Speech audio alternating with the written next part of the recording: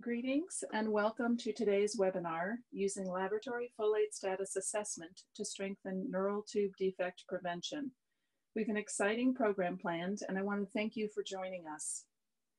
Today's webinar is hosted by Nutrition International's Folate Task Team. The Folate Task Team leads an expert advisory group and collaborates with partners and stakeholders to coordinate global action to reduce folate-sensitive neural tube defects and to strengthen prevention efforts at the country level. I am Aliki Pappas-Weekland, project consultant for the Folate Task Team. I will serve as moderator for today's webinar together with Ms. Jessica Poulin, the team's knowledge translation officer. Before we begin, I'll share a bit of information on neural tube defects for those who may be unfamiliar. In recent years, many countries have seen reductions in under-5 mortality from infectious diseases. One of the results has been the realization for greater focus on the prevention of other causes of child mortality in order to achieve further improvements in child survival. Birth defects, including neural tube defects, as causes of child mortality, have greater significance and must be considered in country strategies for reaching the health outcomes targeted in the Sustainable Development Goals year 2030.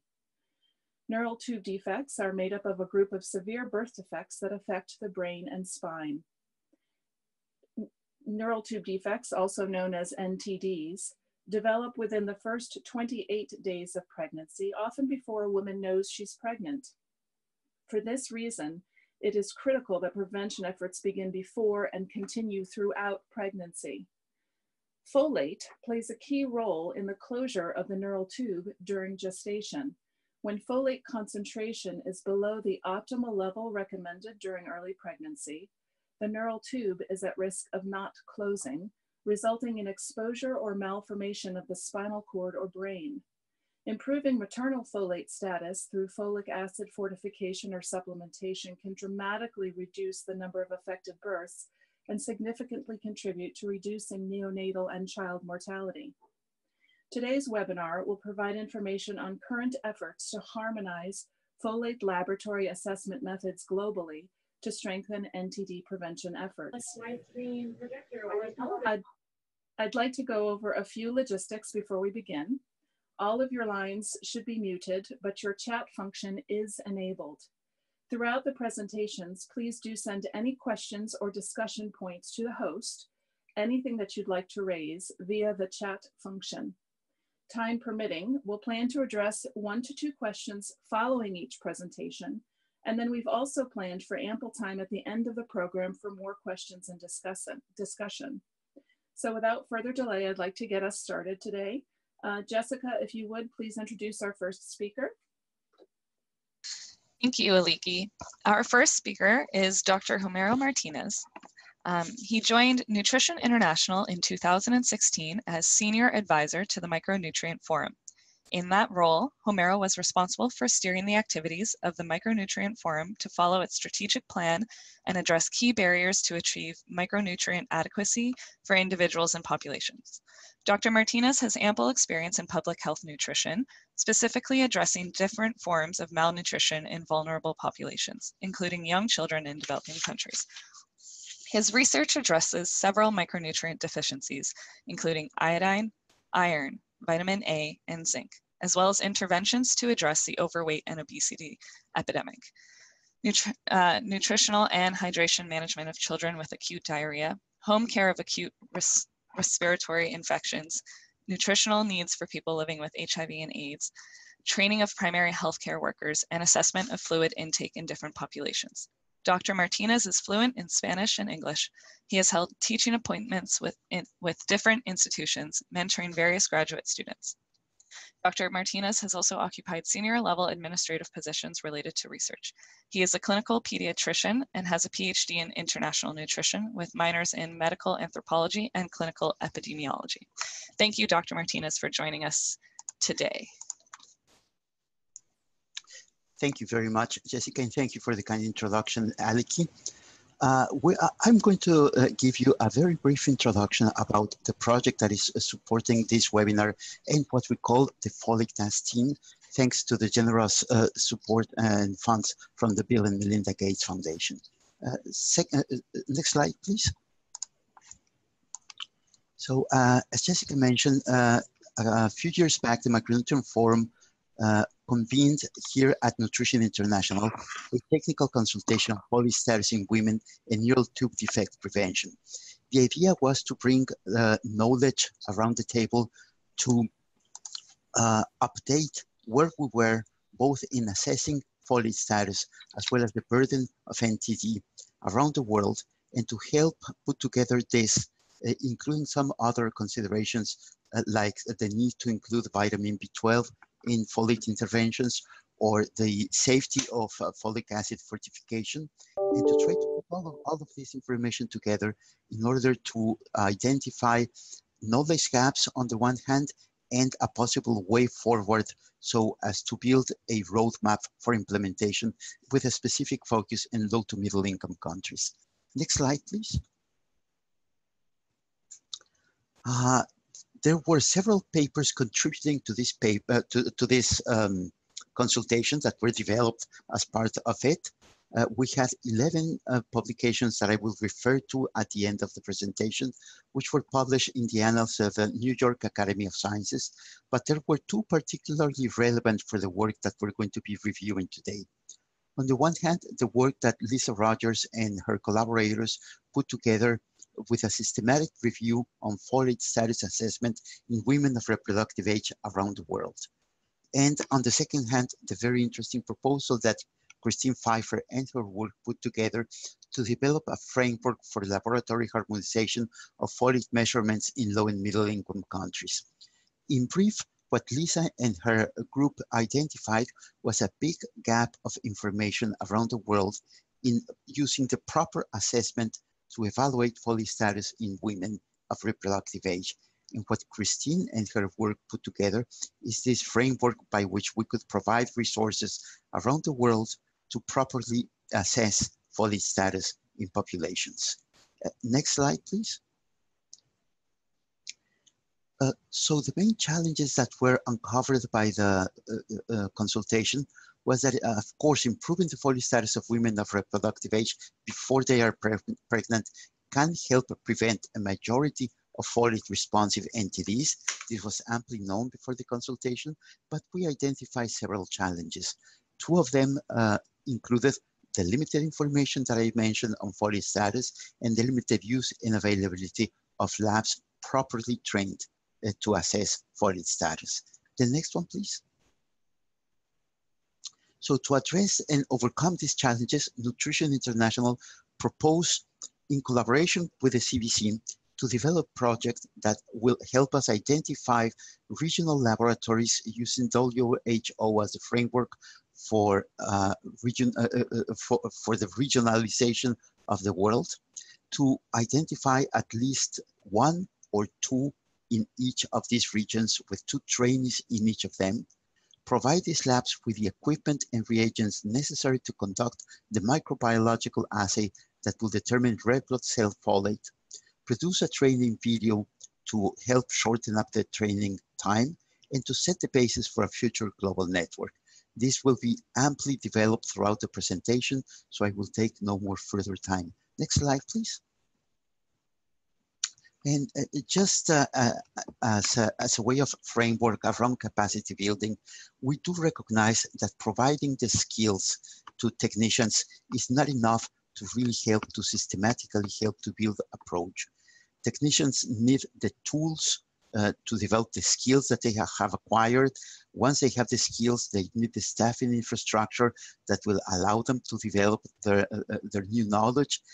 To properly do this, they require structure, systems, proper roles, and we will be talking about this in the context of this capacity building around laboratory skills.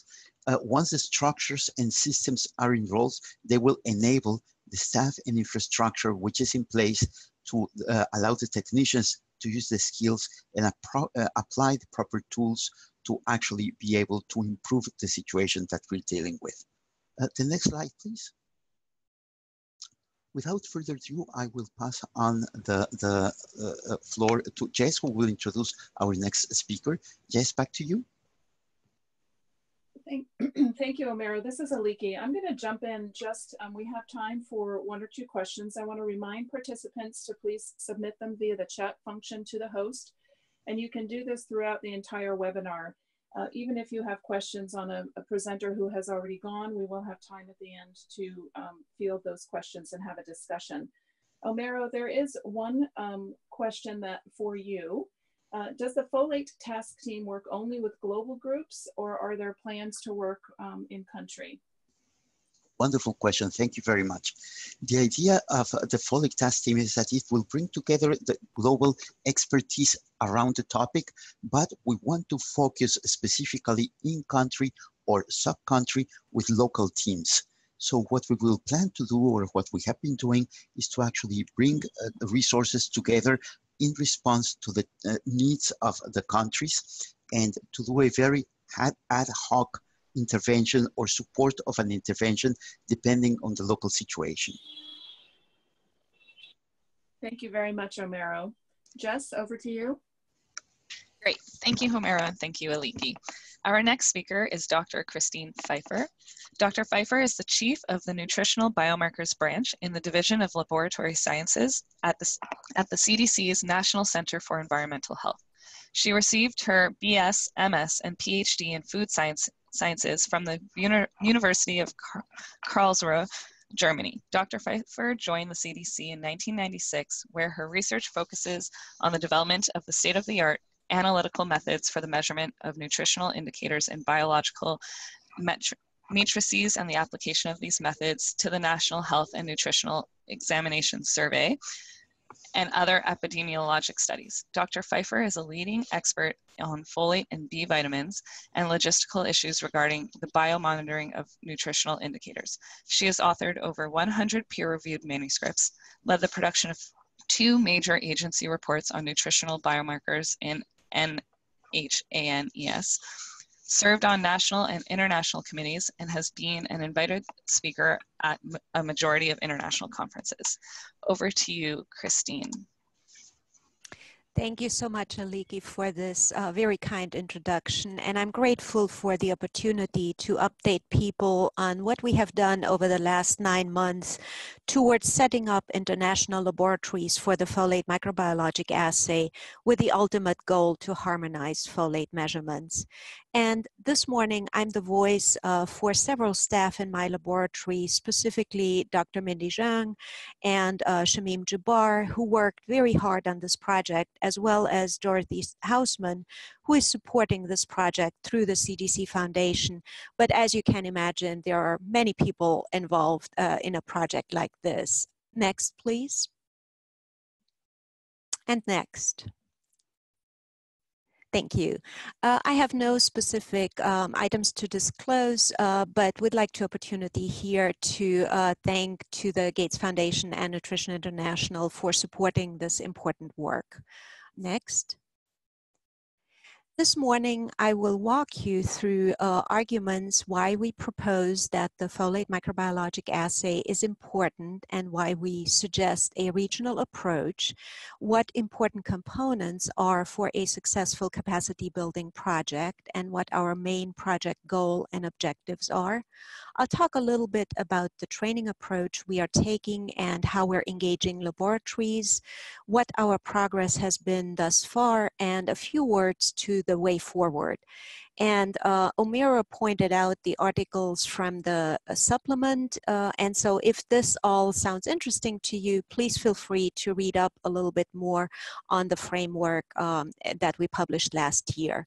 Next, please. So what is folate? Folate is a water-soluble B vitamin. It's important in 1-carbon metabolism. And Aliki already gave us a nice explanation of the connection between folate status and neural tube defect risk. And so folate is really, having a good folate status is really needed during periods of growth and development.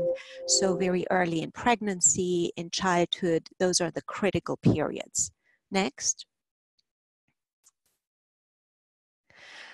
Measuring folate in the lab is really difficult, and there are multiple analytical challenges. Some of them are related to the compound itself, others are related to sample collection procedures.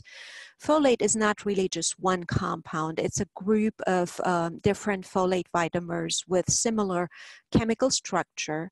Most of those are sensitive. They are susceptible to oxidation, decomposition, and interconversions. Levels of folate, particularly in serum, are quite low and thus hard to measure. And in whole blood, the folates need to be deconjugated from poly to monoglutamates so that they can be measured. And so one needs to accurately generate a hemolysate of whole blood, otherwise the specimen is not appropriate for measurement.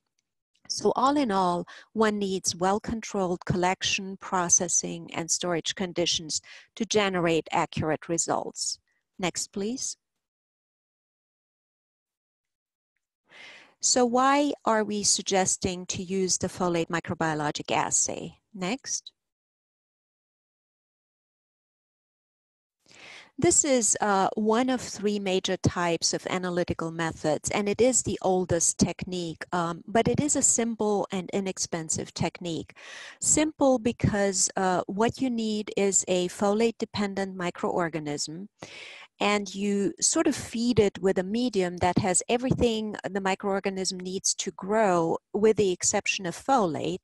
And then depending on how much folate there is in the specimen, the microorganism grows proportionally to that. And all you need is basically a series of different pipettes, an incubator, a plate reader, and you get the growth after an incubation of about 40 hours at 37 degrees. The volume required is very low for the microorganism to grow, and the assay has an acceptable accuracy and precision. And because it's a lab-developed test, you have in-house control over the performance. Now, the disadvantages are that it is a lengthy manual assay. As I mentioned, it requires almost 2 days from start to finish. And if there are antibiotics or antifolates in the specimen, there is some inhibition of the growth. The other two techniques, the protein binding assay and the chromatographic assays, are typically not used in low resource settings. The protein binding assays are commercially available and fully automated, so they are convenient to use. They typically have good precision, but questionable accuracy. You don't have any in-house control over the performance, and it has been reported that there is sometimes lot-to-lot variability, making it difficult to track results over time. And what's most important is that different platforms, different kits don't produce comparable results. And that has really been very nicely shown in the Rogers systematic review that Homero pointed out a few minutes ago, where it was very difficult to interpret results from so many different manufacturer platforms and to compare data over countries. So next, Aliki. So if I would assign labels, which we're always hesitant to do, I would say that the microbiologic assay can be described as inexpensive and valid, the protein binding assay as easy but not comparable, and the chromatographic assays as expensive and complex. Next. In addition to the advantages that I talked about for the microbiologic assay, it is also important to point out that it is the assay used to derive the cutoff for folate deficiency, i.e. risk of megaloblastic anemia, and insufficiency, risk of neural tube defects. And it is the assay recommended by WHO for population surveys. So all in all, it is a practical choice for low resource labs. Next. These are some results from a study Dr. Zhang conducted a few years ago where she sent out serum and whole blood samples to 8 different laboratories that are doing the folate microbiologic assay. And on the left-hand side, you see the not harmonized results where the laboratories used their in-house reagents. And you can see how the results are not that comparable.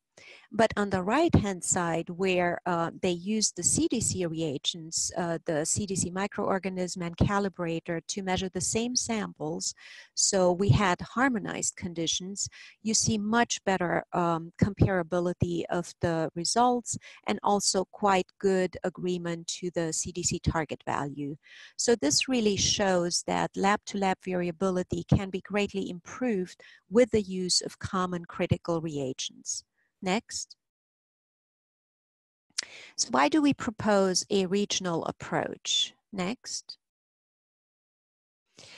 The surveys, national surveys that are done to assess folate status mainly in women of childbearing age are of periodic nature and usually involve a few thousand samples per survey, while a routine laboratory can handle maybe up to 10,000 samples per year. So it is clear that each country has a limited need for blood folate measurements at the population level. I'm not talking here about clinical measurements, but at the population level. And we know that interruptions of routine analysis may lead to problems when the assay is restarted. So it seems that an efficient approach would be to have a network of regional resource laboratories that are proficient at conducting the assay and can perform fee-for-service work for other countries to produce reliable folate data that can be compared across labs and over time. Next. So there are multiple components to a successful capacity building, and that's what I would like to show you next. Homero already showed you this capacity pyramid and made the point that several layers have to be involved to attain, build and sustain lab capacity. And it definitely entails much more than just training. On the left-hand side in green, I'm showing you the components that we're tackling through this research grant.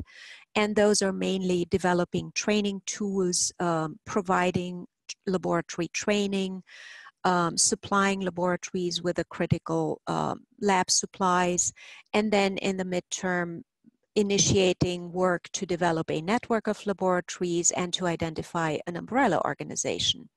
On the right-hand side, I'm showing you in blue additional components that are done separately from this grant, but are equally important.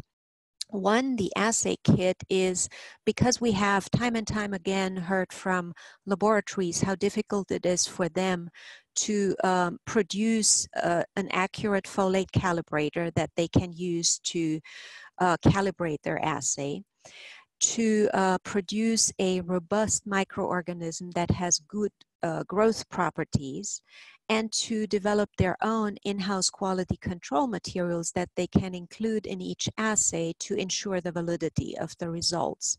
So we developed an assay kit that has those components and can be made available to public health laboratories that conduct national surveys for a user fee so that they can have a reliable source for those critical reagents. The other component is a performance verification program, and you can imagine how important it is to have a source for a documentation that laboratories who conduct fee-for-service work produce valid measurements so that the customers have the confidence that they're going to get good quality results when they submit the samples to those laboratories. Next, please. So what are our project goals and objectives? Next. We want to facilitate the development of regional resource laboratories to assess folate insufficiency and monitor prevention strategies globally. And we want to achieve that by training 6 to 12 laboratories worldwide across the 6 WHO regions, provide critical supplies, and develop good training tools such as the video and posters and a training manual. Have the kit available for assay startup as well as for ongoing surveys, and set up a performance verification program. And then initiate steps to develop a network of research laboratories and to identify an umbrella organization. Next, please. Now I'd like to talk a little bit about the training approach that we took. Next. So what we have learned over the last years in doing these trainings is you really have to expect the unexpected. You better expect a potential government shutdown, severe weather that may close the laboratory for a day or two, trainees that may not get their visa in time to attend the training, etc. So you have to be flexible, you have to accommodate and change your plans sometimes on the go, but that's just part of the mission and of the job. And so logistical planning is really very important and takes a long time to set up. The technical preparation, particularly identifying and fulfilling the supply needs, is one of the hardest things. It takes a lot of time and effort, and with the most recent project, we have learned that one has to allow for at least 6 to 8 months to really get that step done. And then the training execution really covers multiple steps, starting with a safety orientation of the trainees. And then the trainers have to demonstrate while the trainees first observe the procedure. Then you have to allow for repeat experiments. You have to review with them the instrument operation and maintenance, teach the proper data review, discuss quality control rules and what makes up a good, robust quality assurance program, and then provide them with startup kit and supplies so that they can set up the procedure once they get home. And then post-training, there is follow-up to be done, such as assisting with questions and troubleshooting, reviewing and interpreting the trainee lab data, providing guidance on assay improvement, and ultimately determining the proficiency of the laboratory. Next, please. Over the last 12 years or so, we have done a traditional 2, sometimes even 3-week training format. Because of the length of the time it takes from start to finish of one run, over the 2 weeks, we were able to do approximately 5 independent runs to see how the trainees are doing. However, this type of format is costly and it is administratively burdensome and requires a lot of lengthy approvals. And so we try to come up with a new, shorter training format that is going over just 1 week. We knew, though, that we cannot achieve a good, successful training impact unless we have some good training tools, and that is the training video as well as some other training tools. And so the participants can review those tools ahead of coming to the training, so they are already pretty well prepared, and then they have time for approximately 3 independent runs. When they go home, they still have these good training tools and they can review them time and again to refresh and deepen their understanding. Next, please. This is just a brief pictorial to show you the main steps that are involved with a microbiologic assay and the parts that we need to highlight and go over during the training. Next, please. So let's talk a little bit about the laboratory engagement. Next. There were 3 levels at which we engaged the laboratories. One was in terms of selecting the appropriate trainee labs and trainees, and that was by specifying some selection criteria both for the institution and the trainee.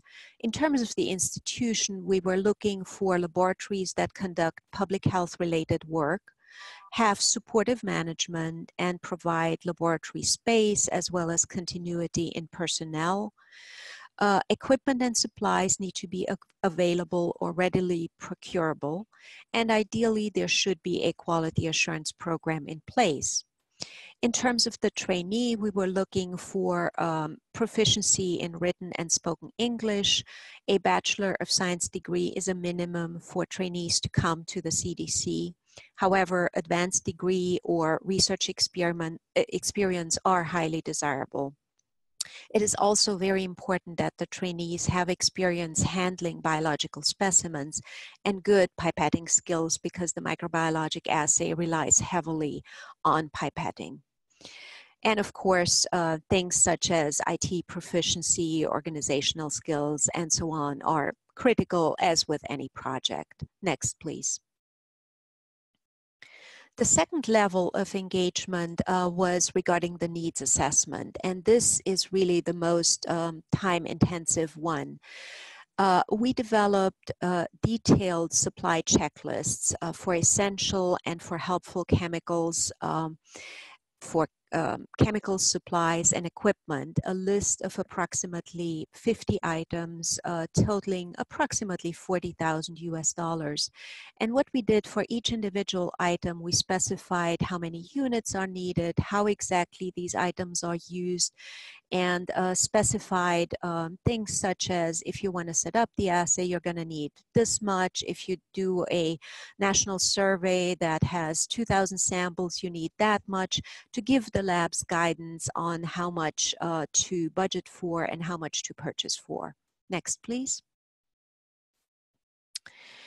The third level of engaging laboratories was to do a capacity assessment of potential network labs. And for this, we developed a 7-part lab readiness questionnaire to have some objective parameters for decision making. And those included things such as proficiency in conducting the microbiologic assay, capacity and willingness to analyze samples for other countries, having skilled technical staff and a stable workforce, and of course appropriate laboratory resources and infrastructure. The first round of this capacity questionnaire went out last fall, and there we targeted 18 laboratories from 17 countries. These laboratories already were conducting the microbiologic assay, or they were already set up to attend the training. And 15 of those 18 laboratories responded positively and expressed interest in this approach and in potentially becoming resource laboratories. We're currently conducting a second phase where we're sending out these questionnaires to additional laboratories to really have a good balance over the WHO regions. In this approach, we're not targeting laboratories who are already conducting the microbiologic assay, but rather those who have historically played a good and important role in their region as nutrition laboratories, to see if there is interest and if there are good compatibilities to further enhance the future network. Next, please. So what progress have we made so far? Next. We developed with a professional video production company a 25-minute training video, and it took approximately 4 months. It was an intense but also very interesting and inspiring time. And this video is freely available through the CDC Foundation website. And I can show you a short video clip of about 50 seconds that shows a summary of this video. Jess, if you could play that.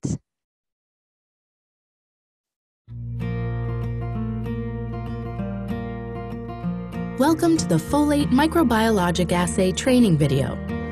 This concludes our training video for the Folate Microbiologic Assay. It is important to remember that this assay is very sensitive at detecting trace levels of folate, and therefore you need to work carefully to prevent folate contamination. Use dedicated pipettes, glassware, and workbench to dilute the highly concentrated calibrator, and, if possible, a separate sink to clean up your reusable glassware. Also remember to regularly decontaminate the bench surface and pipettes used for sample preparation. We hope that you enjoyed this video and that it will help you achieve and maintain proficiency with this important assay.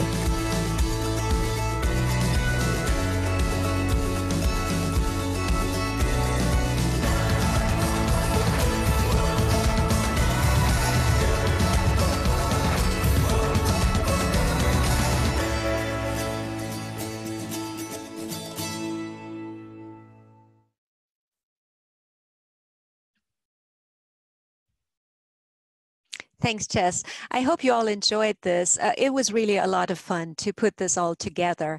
And so in addition to this training video, we have also generated a series of other training aids to increase the efficiency and effectiveness of the training. And those are 8 different training posters that show in a visual fashion pictures of each step and then give a short caption on what the step is, as well as a detailed training manual. Next, please. We have recently trained 5 countries from 4 WHO regions, the Philippines, Vietnam, Pakistan, Sri Lanka, and Tanzania, and then listed in green in this table, you also see previous labs that we trained. And most of these labs are interested and excited about this project and maybe good potential resource laboratories in the future network. Next, please. So the last part that I want to talk about is the way forward. Next. Once the newly trained laboratory technicians demonstrate the proficiency with the microbiologic assay, they need to put their skills into practice to maintain that proficiency.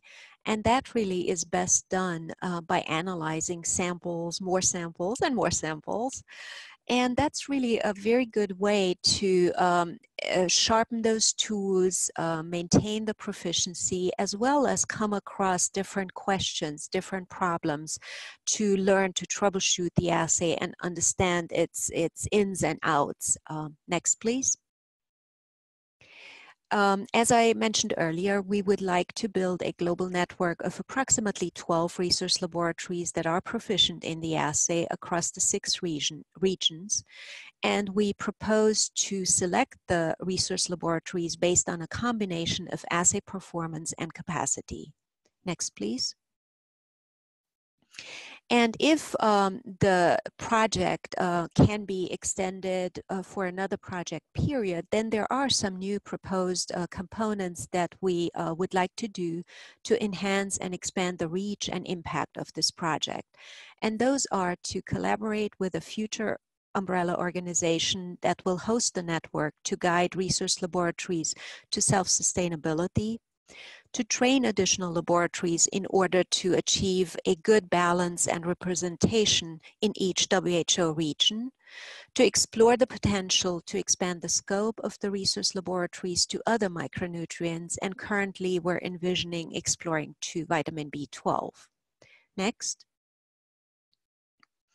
And with that, I've reached the end of my talk, and I would really like to thank all the helpful people who assisted in this project and helped to make it a success, starting with the Global Micronutrient team at CDC here, Dorothy Hausman and others at the CDC Foundation, collaborators at Nutrition International, the Folate Task Team, and our colleagues at CDC Birth Defects and the Chronic Centers. And with this, I'd like to close. Thanks for your attention, and I'll be happy to answer any questions. Thanks so much, Christine. What a great presentation, and it really shows the depth and breadth of the work that's been done. So congratulations to you and your team and everyone who's been involved in this. We do have time for questions, and we have a number that have come through. We'll try to get to a few of them and then save any others for the end of the presentation, for the end of the webinar. So the first question to you, Christine, is the video looks great. How did participants find the training video component as part of the training? Did they feel that it worked well? Yes, a great question. And we were really put to test on this because the recent training that we did at the end of January, where we tested out the new training video, fell in that category of expect the unexpected. We had difficulties for the first training day where we couldn't hold it at the CDC. And so we had to do an offsite training where we had no access to a lab. The second day was the severe weather thing where the lab was shut down. So we had basically 2 out of 5 training days where we couldn't access a lab, and we had to make do with other alternatives. And so we were very, very lucky that the 5 trainees who came were very well prepared, very proficient in different aspects. And we did a lot of dry runs on Monday and Tuesday, answered a lot of questions, reviewed the posters, the video together, and then used the Wednesday, Thursday, Friday very efficiently in the lab. And we were just so thrilled to see how good and how skilled the trainees were. And we hope that once they now are at home, that they will be able to set up successfully the assay once they have all the supplies and everything. But it looked from a first impression that everything stuck well with them, and they seemed to be knowledgeable about the procedure. And that would not have been possible had we not had the video and the other training tools. Thanks, Christine. It sounds like you got very creative with that training, so I'm glad it worked out. We have another question. It says, you mentioned you're going to reach out to more labs. How would a lab or lab technician be considered for future trainings? Who do we contact? That's a good question.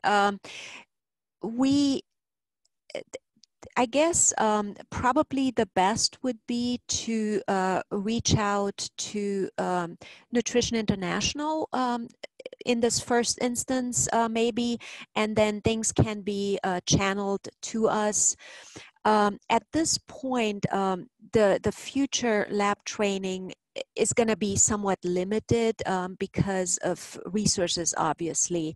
And so at present, we're not envisioning to be able to conduct a lot of new lab trainings. And so we have to pretty much go with laboratories who play an important role in the region and would have the capacity to do this sort of project. But I think anybody interested could reach out to Nutrition International, and then discussions could take place in terms of what could be done further. Thanks, Christine. And we'll have time for just one more question, and we'll save the others for the end. And again, any other participants who have additional questions, please submit them to the chat function. The final question at this point, Christine, is why is CDC the best organization to conduct the training? Thanks, Alike. Yeah, good question. So we have done, in terms of harmonization and standardization programs, CDC has played a long role over the last 50 years, starting with lipid harmonization and standardization, cholesterol measurements particularly. And so growing up sort of in this environment has sharpened our tools to do this kind of work. And similarly, in terms of training, CDC has played a great role to train different state laboratories and oftentimes also international laboratories. So we feel like we are in this natural environment where this fits very well with our skills and our mission. And so it's beneficial to us to know what the needs are outside, and beneficial to the partners we're working with to transfer those skills and those technologies. Thanks so much, Christine. We're going to turn our webinar now to actually hear from colleagues who have participated in the training. Over to you, Jess, to introduce our next speaker. Thanks, Aliki. Our next speaker is Renuka Jayatissa. Dr. Jayatissa is currently working as the head of the Department of Nutrition at the Medical Research Institute in the Ministry of Health in Sri Lanka. She has obtained her MBBS, MSc, and MD in community medicine from the University of Colombo and public health and clinical nutrition training in the UK. She has worked as a nutrition specialist for UNICEF Colombo for 5 years as well. She is also an advisor to a multi-sectoral nutrition action plan at the Presidential Secretariat. She is the current president of the Sri Lanka Medical Nutrition Association and a past president of the Nutrition Society of Sri Lanka. Dr. Jayatissa, please take it away. Yeah, thank you for your kind introduction, Jessica. First of all, I would like to thank all the organizers for giving this opportunity for Sri Lanka. So first, I thought now when we really looking at this laboratory assessment and something like Sri Lankan experience with this laboratory training, can we go to next slide, please? I thought that first I will just brief that why Sri Lanka really need this type of folate assessment and why we have engaged with this training. Sri Lanka, we don't have much data about the folate deficiency. We have the very limited data, and that's also mainly the serum folate levels. But we were really looking for these NDT data, and we had the kind of limited, we have a national surveillance system in the country, so which found that about 4,000 NDT cases per year. But as a result, country has started the folic acid supplementation program for prenatal mothers, and then which has given the more coverage, like something like about 50% of the coverage is there at the moment. But at the same time, the country has noticed that due to many supplementation programs, iron deficiency anemia has really gone down, but still the anemia is the same. It is something like 1/3 of our pregnant mothers are anemic at the moment. So we are a bit puzzled with what is the reason for this anemia, because it's not a problem with the iron deficiency. So then the next one which came up was the folate deficiency. So as a result, so we were really exploring that how are we going to really look at this folate contribution for the etiology of anemia. So that was a kind of Sri Lankan scenario. We were really looking for the kind of folate analysis because serum folic acid, as Christine mentioned, it was not a kind of very good measure. So as a result, we wanted to have a kind of very valid kind of measurement to assess the folate level of the population. Next slide, please. So at this, then as a result, we had a kind of folic acid consultation in the country at the national level. So we had a kind of national level desk review to identify that whether it's a kind of necessity for the country. So at as a result of the expert panel was appointed by the Ministry of Health to assess that what kind of folate interventions are suitable for the country. But at the moment, then at that time, it was decided that we should really go for the kind of fortification or whether we should go for the supplementation. So, but there was so many arguments with that, because without any data, how are we going to tell that the country is having the kind of deficiencies? So the main challenge which came up was we are not able to carry out any kind of folate assessment. So as a result, because our laboratory is the micronutrient laboratory, so currently my department is handling the National Micronutrient Laboratory. The main problem is we have a trained staff and the things, but this assessment method was not really, my people are not trained for the things, and we are not equipped for the assessment. So which has really become a kind of problem for the Ministry of Health in Sri Lanka. Next slide, please. So that time only the CDC training opportunity came up for the Sri Lanka, especially that I have to thankful for the food fortification initiative, as well as the Nutrition International. And then they really forwarded our names to the CDC, and the kindly CDC has really agreed to include Sri Lanka in the training. And it was, I think, after the assessment and everything, we came to the what of their pre-qualification level. So that was the reason that we came up, we got the opportunity for this training in December last year. When we look at our laboratory, because we are the National Micronutrient Laboratory, therefore we have a basic supplies, as well as it is attached to the Ministry of Health. As a result, we have a permanent laboratory staff. It's a sustainability is not a big issue in our setting. When we really discuss this matter, even the WFP Colombo, they really agreed to support with some of the laboratory supplies that have been needed for the assessment, because which was provided by CDC beforehand. So it was very helpful because it was very comprehensive laboratory list which was provided by CDC. And then later on, even the Nutrition International has supported with the remaining things, because which was not really, we could not really get some of the supplies from country setting because we didn't have agents. So unfortunately, CDC and the Nutrition International supported with some of the supplies, and that which really fulfill all the supply list which was really provided by CDC. Next slide, please. Then when we really go to the training, so I mean, I have to tell that it is one of the real comprehensive and step-by-step, one of the best training that I have undergone. So because it is really all the training folders and the posters which have been really added, so which was really done excellently. And especially Mindy and Chami, as they were really very in the individual attentions, as well as it was very friendly atmosphere. We never really felt very stressful, or it was a kind of, I mean, when we have the kind of little bit of errors and the things, and it was really addressed very friendly manner.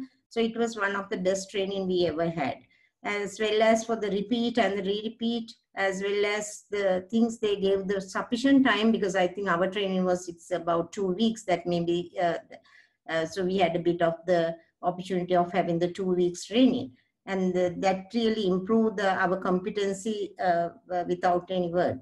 And the other thing is the whole process, how that CDC ran the training and how they have maintained the quality control and thing. Actually, as a laboratory manager, it was something that which was very useful for me, because I managed to streamline some of the other tests in my lab also in the same manner. So it was something in addition to the folate training, I got the little bit of more training, how to evaluate, how to monitor, and how to do the quality control in the same training.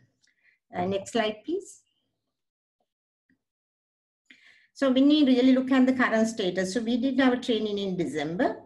So when we came back, we could not really start our analysis because we didn't have the required lab supplies, because the shipments came a little late. And the first shipment it received in last, I think, 2 weeks back. Now we are waiting for the second shipment of the supplies that will be in the mid-March. So we are hoping to really establish our testing most probably in the beginning of April, and run and rerun the little bit of the testing to establish the test in our laboratory. So we further really need some technical support from CDC whenever we really get stuck. I think we can always talk to, I hope that we can always talk to you and get your support for the future establishment. And then we are planning to have our National Micronutrient Survey in May, which will be supported by World Bank. Currently we are really we are planned to collect the data collection from May. So then we can really collect our samples as we plan to do the analysis. Next slide.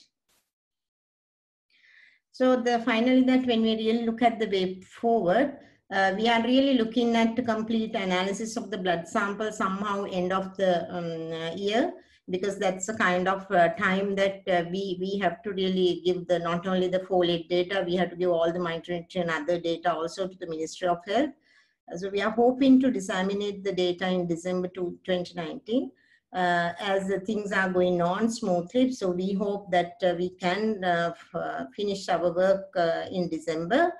And the other thing is, especially when we are looking as a regional hub, even currently we are really helping Maldives and some of the labs. So when we are running the samples, we have to estimate the cost per test if we really want to provide the assistance to our neighbor countries. One of the challenges actually I have observed is this availability of the kits, as Christine has rightly mentioned that its assay kits are available with the small user fee. But currently we have in-country, in-house country policies. We can't really go for the international procurements. So everything is going through the agents. So this is one of the challenges we will be facing in the future. So we would like to get the future support from the Nutrition International, at least to kind of support with the things for this procurement process for us, as well as for the CDC to provide the external quality control and the materials, as currently they are doing it for the iodine as well as for the vitamin A. So as the same way for the folate also, then we can really maintain our accuracy in the very good manner.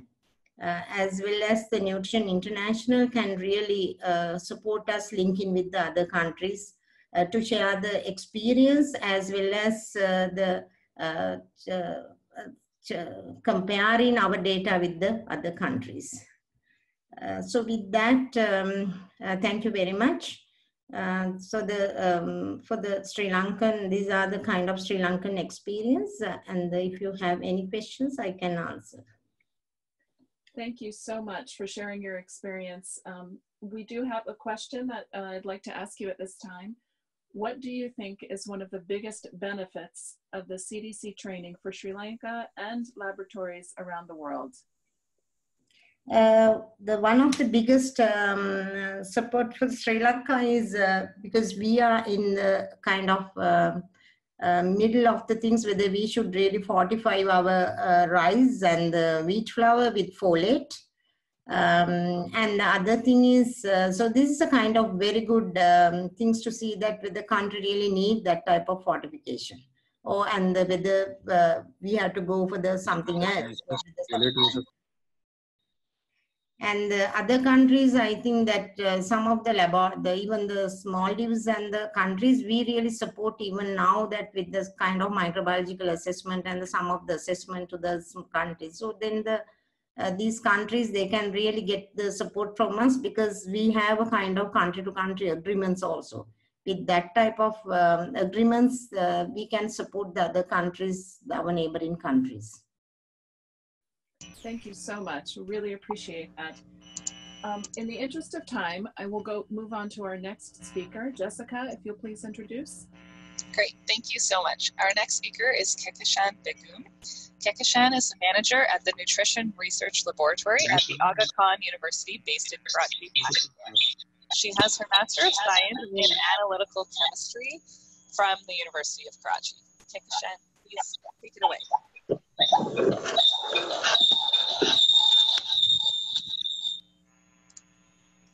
Hi, good morning. Do you hear me? Yes, thank you. Okay, thanks for the introduction. Good morning there. So it was in January 2019 when I got an opportunity to visit CDC Chambly campus in Atlanta to get training on analyzing RBC folate using WHO recommended microbiology assay method. The training period was of 5 days and the support was provided by Global Affairs Canada through Folate Task Team Nutrition International. Thanks for your noble work and efforts you are doing. You are trying to make you are trying to make a global network of regional labs to control the neural tube birth defects in low and middle income countries. Trainers for this program were very proficient who have contributed their efforts to optimize this assay in a way to make it easy to be implemented in the regional labs of low and middle income countries. Next. Thanks. So there were three main causes or participation in this program as trainee. First, the need of assessing accurate folate deficiency in Pakistan. For this, we needed to have proficiency on a globally recommended quantitative analytical method of measuring folate status.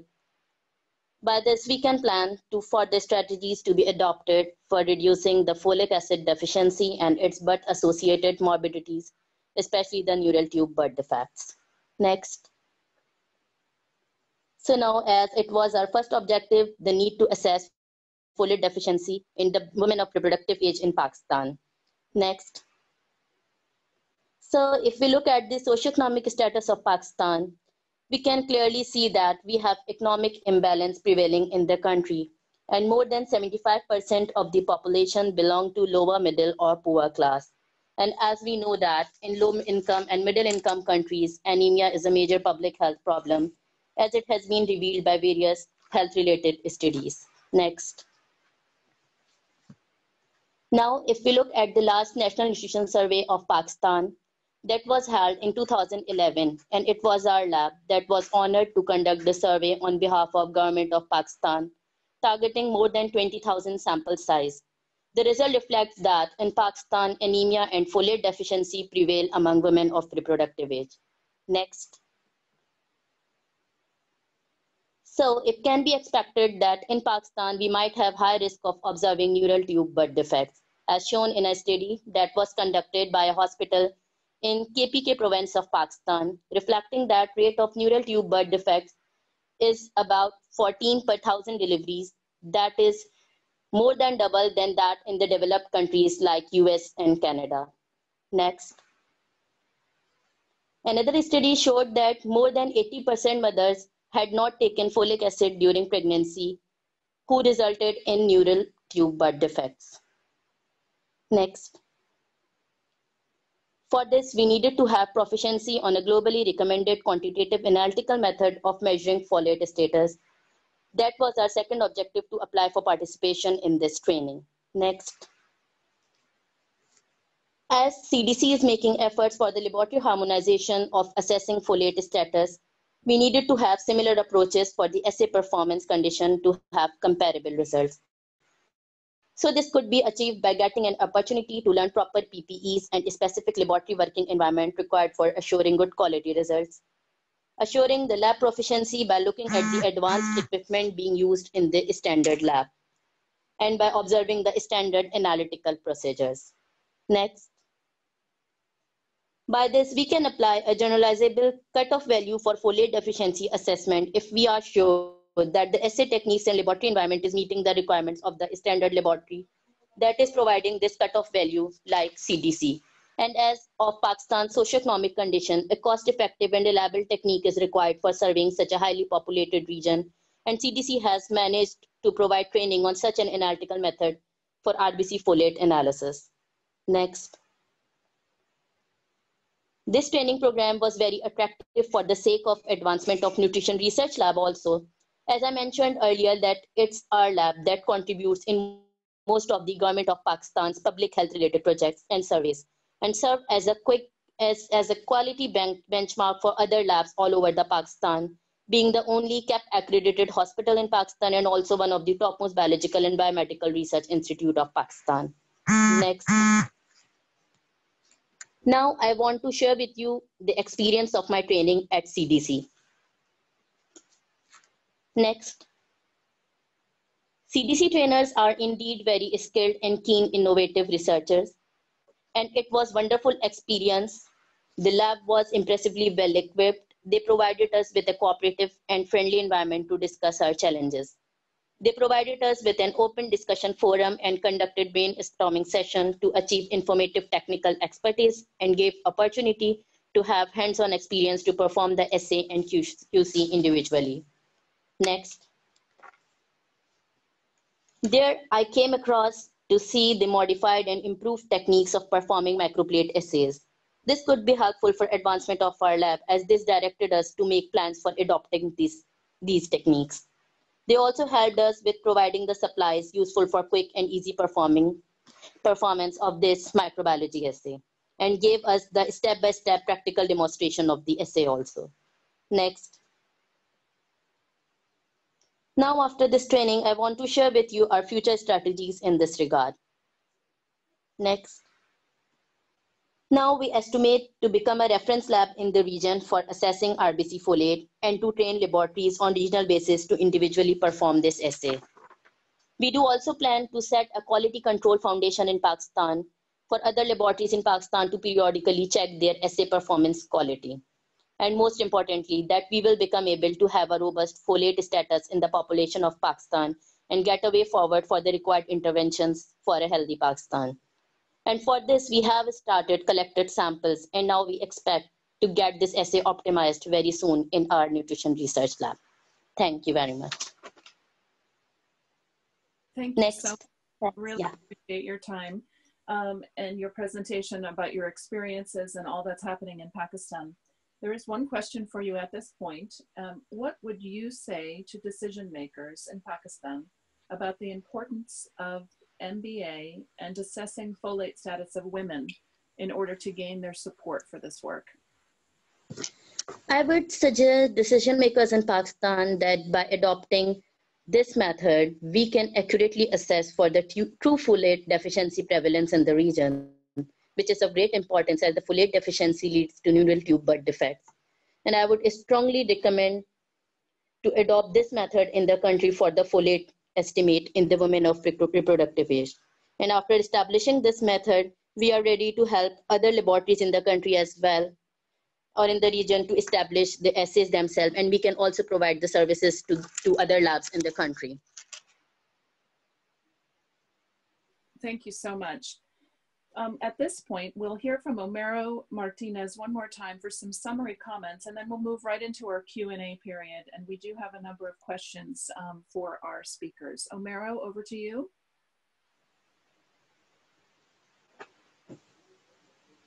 The last presentation for this webinar, and I just want to share with you several resources available to all that have been developed or compiled by the Folate Task Team. I will present a very brief summary of what we mean by the Folate Task Team. Yes, Jess, please, the next slide. So it is led by a very lean secretariat, basically myself, Jess, and Aliki, who are coordinating this seminar. We form the secretariat for the team, but we are very strongly supported. Next, Jess, please. By a core working group. This is composed of 3 individuals with expertise on folate nutrition, epidemiology of birth defect surveillance, and programmatic experience. And thanks to Lynn Bailey, Rajesh Mehta, and Ronald Afidra, we have been able to fulfill the capacity and the work of this working group. Next, please. This is further supported by an expert advisory group composed of a global representation of 7 further individuals who bring capacity on laboratory training and capacity building, birth defect surveillance, pediatrics, nutritional program implementation and technical assistance, advocacy and representation of affected populations, food fortification and policy, plus 4 ex officio members, 1 senior CBC lab scientist, and 4 as-needed advisors who have been working with us throughout this past 18 months, providing every kind of support that we have reached out for them to provide in taking the Folate Task Team ahead. And next, please, Jess. And further, we get support from a larger group of stakeholders and partners who help us bring the work forward and with a larger representation. So even though the people, the individuals who are leading this group is a quite reduced number, really the way that it amplifies the work throughout the globe is really a reflection of how all of these groups and institutions are invested in the work of reducing folate deficiency or folate insufficiency in populations. Next slide, please. Yes, I will now like to share with you a few resources that I mentioned. First, of course, we have our webpage, which it sits within Nutrition International. So you can get direct access to the webpage, and we have several updates, news, field stories, advancing the roadmap for action. We have a feature, different publications, different events, and we make available on the webpage the webinars that we have been conducting so far, as well as the, you can also have access to the training video that Christine showed us. Next, please. We also provide a summary of the technical consultation, which was initially carried out by the Macronutrient Forum, and how this led the support for the work of the Folate Task Team. This report that you may find in our webpage is available to all the public, and it summarizes the 11 articles that, next please, Jess, the 11 articles that have been published at the Annals of the New York Academy of Sciences. All of these articles that you see listed on the right hand of the slide are open access, so any of you can go and download them, and this will provide for a much more technical description of the different aspects and the different views that were included in the folate consultation. And next, please. And the Folate Task Team is also putting together a series of knowledge briefs that we make available to the public. These are also downloadable from our website. The first of them, Improving Folate Status in Women of Reproductive Age, summarizes the work of the technical consultation. The second one, The Importance of Folic Acid Food Fortification, is an advocacy brief that you may use to support your work in your own countries to raise the importance and the awareness about the importance of folic acid and how this prevents or helps to prevent neural tube defects. And on the further right, an analysis of the supply chain analysis, summary of the supply chain analysis to assess the feasibility for national food fortification programs. This was very strongly contributed by our partners at the Food Fortification Initiative with tons of experience on the topic, and it's a very readable piece of information. And next, and lastly, as I mentioned, we have also a link to the folate microbiological assay training video that can be accessed both at the CDC website and in our own website. So I just want to summarize. This, to my view, has been an outstanding seminar. It really shows for the first time this global effort to develop the infrastructure needed to conduct a harmonized assessment of red blood cells by means of the microbiological assay. As all of us working in public health nutrition know, the lack of information is a pervasive limitation both to support the need for programs to address them and inform the best kind of interventions, as well as to evaluate the success of these programs and interventions. I am extremely grateful to our presenters who have shared their personal and institutional experience with the activities in which they have participated. I also want to acknowledge all of you who participated on this webinar, both with your presence as well as with your questions and comments. Hopefully you may also continue participating by spreading the word about the newly trained laboratories so that nutrition service to be conducted in low and middle income countries will make good use of this resource and send their samples for harmonized analysis. This will greatly contribute to the global knowledge about folate status in population. The Folate Task Team is coming close to the first phase of its work, and we feel extremely motivated to keep on with the second phase. If funded, as Christine mentioned, we will extend the capacity building activities to include other laboratories following our regionalization model, and also plan to extend training to the measurement of other micronutrients. In closing, and before getting to the question and answer part of the webinar, I want to thank you all for your participation and hope to see you in our next webinar, which will be announced on our webpage, as well as through social media and other visual means of communication. I turn it over to you, Aliki, for the question and answer part of the webinar. Thanks so much, Homero. I appreciate that. And I know our participants appreciate hearing about the work of the task force and the information and products available to everyone. We do have a question that I think is best for you, Homero. So the question is, we've heard the terms folate deficiency and folate insufficiency mentioned in today's webinar. Can you help us understand the difference with respect to NTDs? Yes, thank you. I think this is a very relevant question.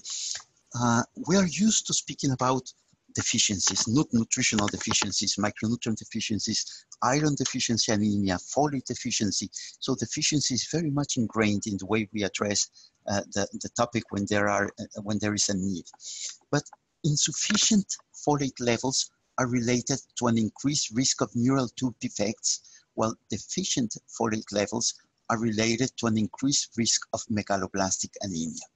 And there is a very clear distinction among these if you may think about the deficiency state as a spectrum going from full sufficiency to clinical deficiency. So as folate levels start to become insufficient below what is called an optimal level, that marks a risk of an increased incidence of neural tube defects. And this happens way above the level where a deficient state is identified, deficiency defined as the risk of megaloblastic anemia. So as the deficiency progresses and the body starts to deplete its body stores and folate level starts to get lower in red blood cells as determined by this microbiological assay that we have been listening to, then the red blood cells start having problems with their the way that they are formed, and this gives and their concentration of hemoglobin, and this is what is known as a megaloblastic anemia.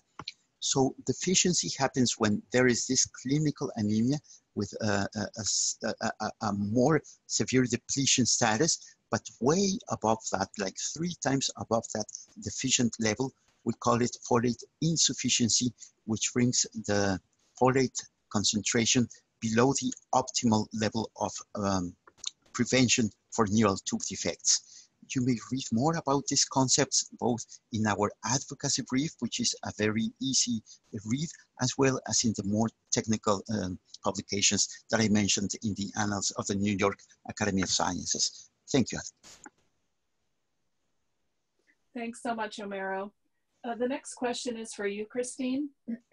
Why is it important that laboratories around the world use the same assessment method? Okay, thanks, Aliki, for the question. Actually, if folate testing was standardized, then it actually wouldn't be important that laboratories use the same assessment method. Unfortunately, though, because of the issues that I pointed out in my talk about the difficulties to measure folate compounds and the spectrum of folate compounds that has to be captured in that assessment, this standardization has not yet taken place, even though various parties have worked on this over the last 10 to 20 years, but it hasn't yet been achieved. And so until we achieve folate standardization, the only way currently to compare data across laboratories and over time is to harmonize the measurements. And the best we can do to harmonize the measurements is to use the same kind of approach of measurement. And the microbiologic assay is such an approach. And if we go even one step further and use the same common critical reagents that influence the results, such as the calibrator and the microorganism, we really optimize this harmonization and we can achieve the best comparability of data across surveys and over time. And so currently that's just the best we can do so that we can move forward and create better data. But in the long run, the goal is really to standardize measurements. And then once that has happened, then manufacturers are standardized and people who are using manufacturer assays should be getting comparable results. That's really the ultimate goal. It's just this harmonization approach is an intermediate step so that we don't have to basically resign to the fact that we just cannot make sense across data, and we take some measures to better interpret the data until we have the standardization in place. Thank you so much, Christine. We do have another question for you. Are the ready-to-use assay folate kits and the performance verification program available to anyone? Good question. And what I would say here is we have developed the assay kit to be available to public health laboratories who conduct population work. If you're conducting clinical work where you're reporting back patient data that then leads to medical intervention in that person, you should be using a clinically approved test. The microbiologic assay is not an FDA-approved test, nor have we the resources to seek FDA approval. And so it is a test that we ourselves are using for population measurements in the U.S. National Health and Nutrition Examination Survey. And we have developed a specific material transfer agreement that would go along with providing this assay kit to public health laboratories that basically explains how this test can be used and how it shouldn't be used. And so I would say that the kit is restricted in the sense that it should not be used for clinical, personal measurements and clinical diagnosis. It is restricted to population measurements. As far as the performance verification program goes, it is an open program. It does carry a user fee. It is mainly geared towards the future resource laboratories, but that's not to say that other laboratories couldn't participate. And this program is expanded beyond typical external quality assurance programs that only provide a very small number of samples per year, usually between 5 and 10 samples at the most per year, and usually just 2 times a year. So it is very difficult in typical external quality assurance programs to get a good sense of how the laboratory proficiency is over the full range of the measurement concentrations. And so with this performance verification program, we're going to provide a total of 40 samples over the year. There's going to be several challenges over the year. And at the end, we can see over the wider spectrum how the laboratory is doing, and we have the confidence to provide a attestation certificate that shows in terms of comparability to the CDC target values and in terms of imprecision how the lab is doing. Thanks so much, Christine. Homero, we do have a question for you about the Folate Task Team. I know you mentioned a little bit about the continuation, but the question is the work over, or can you be a little more specific on what comes next? Thank you. Yes. No, the work is not over by any means. We're coming close to the first phase of our first grant, which was meant to set the stage for the implementation of the roadmap for action, which was delineated on the during the previous technical consultation. So I will say that this is a staged progression, in which the first step on the way was a technical consultation that allowed us to put our heads together, to think about the roadmap ahead, and to understand the most immediate needs. The second step on the way was the establishment of the Folate Task Team as a convening body that could bring together this global expertise and focus on the most important things, one of them being the training of labs that we have covered during this seminar, as well as other activities that we have been undertaking, including the systematization of some of the information and how to present it to governments and countries. The third stage of the work, which hopefully will begin in May this year, if everything moves according to schedule, will extend for another further 3 years. And the idea will be to come closer to actual implementation by fostering activities, convening different technical assistance, and working really shoulder to shoulder with in-country experts and in specific needs of the government, specific sectors of the government. So we will identify a rather small group, I will say, of low to middle income countries, which are closer to initiate activities to control to understand Folate status and to improve Folate status, to control maybe too much of a word, but to understand Folate status in their populations and to start with intervention programs where needed, specifically targeted to women of reproductive age. So we do not have the means to carry out the programs. We do not have the funds to start fortification programs around the world, but we do have the means, and we do have the expertise and now the recognition to bring together technical experts, to bring together the right kind of advocacy, to put together the private and the public sectors to actually make fortification happen. And if not fortification of the typical staple foods, we will be looking at other fortification vehicles, for example, salt, bouillon cubes, or sugar, to try to reach the populations most at need.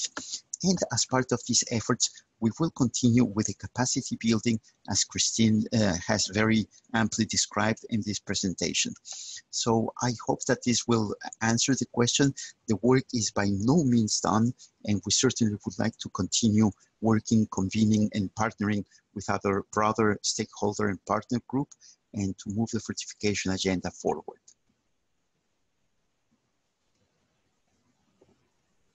Thanks so much, Homero. Sorry, I was having trouble with my mute function there for a moment. We do have other questions, but I think in the interest of time and to keep us all on schedule, we'll close at this point. I want to encourage anyone who has additional questions to please submit them to Nutrition International's Folate Task Team, and we'd be happy to get back to you with answers as we can. I want to thank our speakers and our participants for joining us today. We timed this webinar for today in conjunction with yesterday's World Birth Defects Day. The Folate Task Team of Nutrition International is a partner with the International Clearinghouse for Birth Defects in celebrating World Birth Defects Day and trying to elevate and amplify the voice of those who are working tirelessly around the globe to support those living with birth defects, and also to work on prevention measures where possible. Again, I thank our speakers and participants for joining us today. A recording of this webinar will be available in the coming days on the Folate Task Team website, and we'll send a message out to all those who registered for the webinar. So you'll know when that does go live, and please feel free to share those with colleagues and constituents. At this time, we'll close, and I appreciate your time. Enjoy the rest of the day.